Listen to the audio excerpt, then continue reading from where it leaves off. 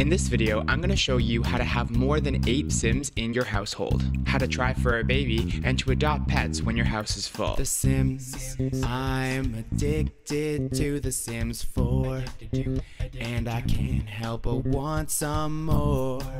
So let's play and see what we explore. Obsessed, but I cannot help it anymore. Hello everybody, and welcome back to another StuGaming tutorial video. So as you can see, in my current household, I have 11 Sims. Whenever I upload my Big Brother series, I do get the questions often of how to do this because you're playing with more than just 8 Sims, and this video is going to answer all of your questions. It's also going to tell you what not to do so that you can avoid mistakes in the future. But before we start, let me show you how to get the mods to do this. So in order for you to have more than 8 Sims in your household, you're going to need a mod.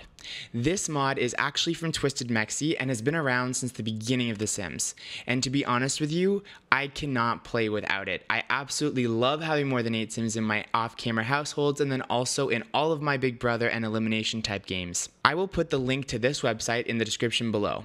So once you're on this website, you're going to scroll down until you get to this, Full House Mod. Click the download button. This is going to take you to this page. Now, it looks a little strange, but this is actually the right page. You're going to go scroll down until you get to TM Full House TS4 script. You're going to click this to download and then go to your downloads folder. So I'm now in my downloads folder. So what I'm going to do is I'm going to cut this mod and I'm going to paste it in Documents, Electronic Arts, The Sims 4, and Mods. Once you paste it, you can actually boot up the game and you are good to go. So we're back. So once you actually have all the mods that you need for this, all you have to do is go to Control-Shift-C. This is going to allow you to type. I'm sure a lot of you already know this, but just in case you didn't. And then it's tm.fullhouse. And then you're going to type the first and last name of the Sim in the world that you want to add to your house. And there you go. They have now been added. So you can see Jordan Lloyd is the new guest and she is now outside here. Okay, so once you have them in your household, there's a few things you guys should note. If I was to say go CAS full edit mode and then click modify and CAS, this will take me to the CAS menu. But the problem is all of my additional Sims beyond the 8 are now deleted. So you cannot full edit mode in CAS once you have more than 8 Sims. So if you exit this, if you do it by accident, simply go back to your game and then you'll notice that you still have all 12. So there's a couple ways around this. So one would be you can actually install in your house one of these closets. And if you go to plan outfit, say, your Sim will then enter the wardrobe and only they will be in CAS. You can make any changes you like to their appearance. However, full edit mode will never be accessible, but you could still change their outfit. Now let's just say that's not good enough. You want to full edit mode. No problem, but what you have to do is you have to first go to Manage Worlds. Once you're in Manage Worlds, click on your household and then click on the Move button. You're going to have to move all the Sims above 8 out of your household, and after that, you could then edit them in CAS. Once you finish the edits you want, simply go back to the game and re-add them the same way you did initially. tm.fullhouse and then the first and last name of the Sims you want to add back. Now let's say that you have 2 Sims that want to try for a baby.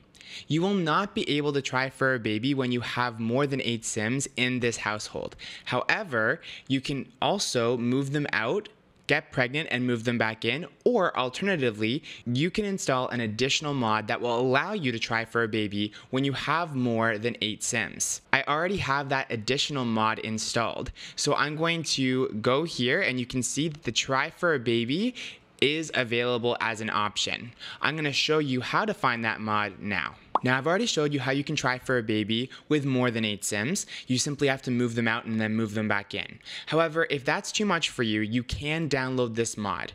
I personally use it and love it.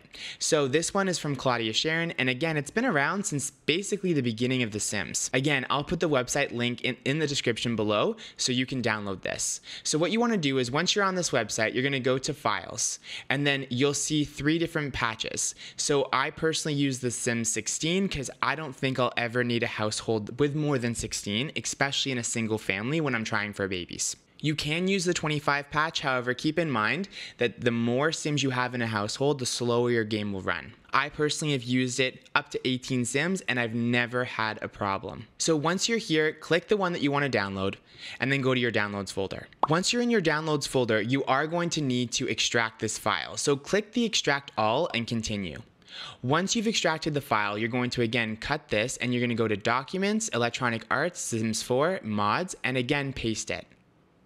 Once the mod has been pasted into this file, you are good to go. Now let's say you want to adopt a baby, or in my case, a dog. You can definitely do that by going to the computer, go to Household, Adopt, and then you can adopt a dog, a cat, or even a child. You don't need an additional mod for this. Additionally, if you see any strays in the world, you can actually adopt those too.